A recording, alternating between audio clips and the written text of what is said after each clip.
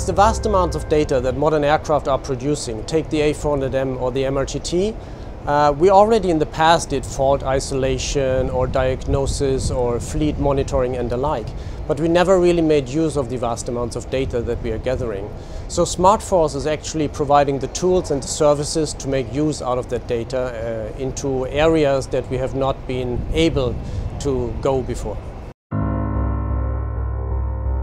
How it works is that in the past years there has developed a new science, which is big data analytics. And there's tools now at our hand at speeds of analysis that were not available before. This is what we use to make the most out of the big data, amounts of data that we get from the aircraft that I was just talking about.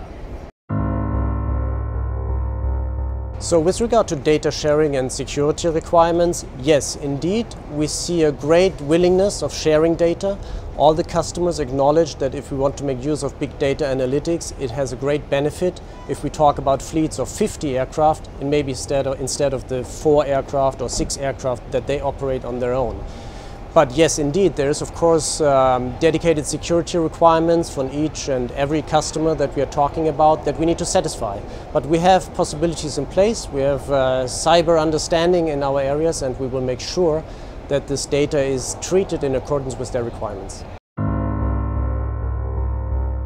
SmartForce is a suite of services that goes for helicopters as well as for our military aircraft, from diagnosis tools up to predictive maintenance tools, which will allow you to predict failures or anything relevant to the customers to be better prepared for the missions that they are going to perform.